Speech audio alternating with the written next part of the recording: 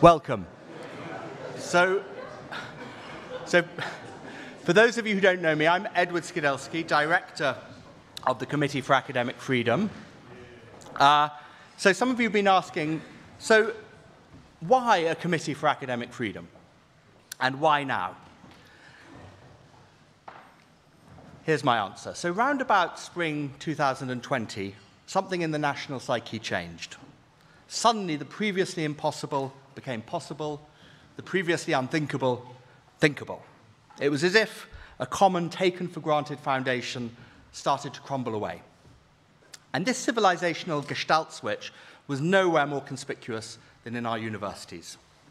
In my own institution, Exeter, diktats were issued from on high, demanding that we reflect on the historical and socio-cultural contingency of particular Western Anglo-Saxon forms of knowledge, or that we move our teaching away from a white Eurocentric curriculum.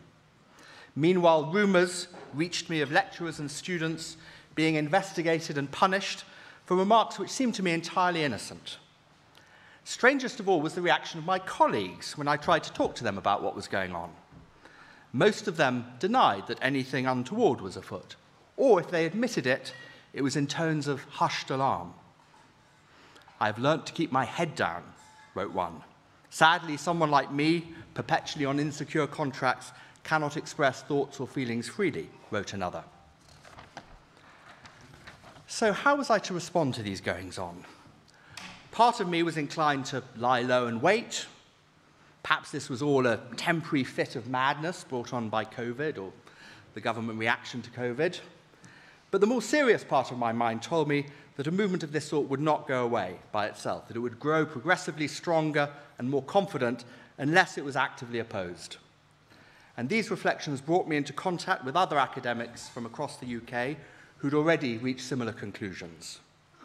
Together, we began working to set out what would eventually become, thanks to the generosity and imagination of our two founding donors, Ben Delo and John McFadden, the Committee for Academic Freedom. From the beginning, we realized the importance of strict impartiality. Everyone in recent years has come out in favor of free speech.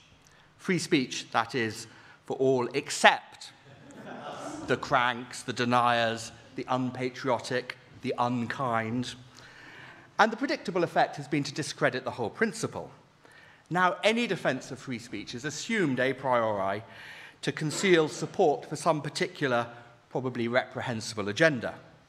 But, as Noam Chomsky said, if you're really in favor of free speech, then you're in favor of free speech for precisely the views you despise. Otherwise, you're not in favor of free speech. And this uncompromising stance is enshrined in our three principles, which are written up on the postcards you'll see around the room. Number one, staff and students at UK universities should be free, within the limits of the law, to express any opinion without fear of reprisal. Two, staff and students at UK universities should not be compelled to express any opinion against their belief or conscience. And three, crucially, UK universities should not promote, as a matter of official policy, any political agenda or affiliate themselves with organizations promoting such agendas. So if you're an academic at a UK university and you haven't already signed these principles, please do.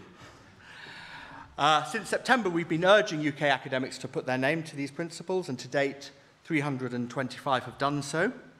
We've also been keeping a regularly updated monitor of threats to freedom, meticulously researched and written by our manager, Humphrey Allen, and disseminated across the web through the wizardry of our digital manager, Massimiliano Bolondi.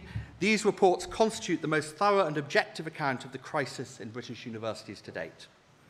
And what they show, taken as a whole, is that the pressure to conform comes not just from a small number of radical activists, it's inherent to the organisation of UK universities, with their vast mechanical bureaucracies and their unprincipled pursuit of revenue.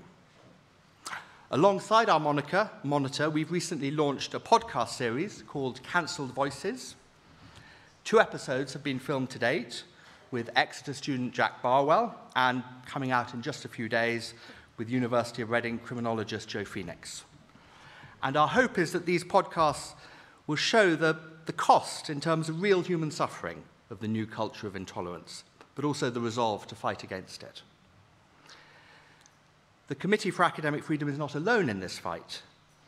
We have also in this country Academics for Academic Freedom, the Free Speech Union, Alumni for Free Speech, and, founded last October, the London University's Council for Academic Freedom.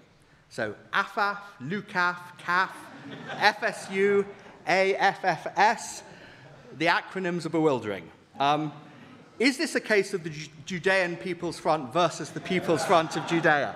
One academic asked me recently, quoting Monty Python. Well, I'm happy to say it isn't. The various UK free speech groups differ somewhat in their scope and strategy, but they are all at one in their goal and in their determination to work together. In fact, I can't think of any other area of politics today where such trust and goodwill prevail.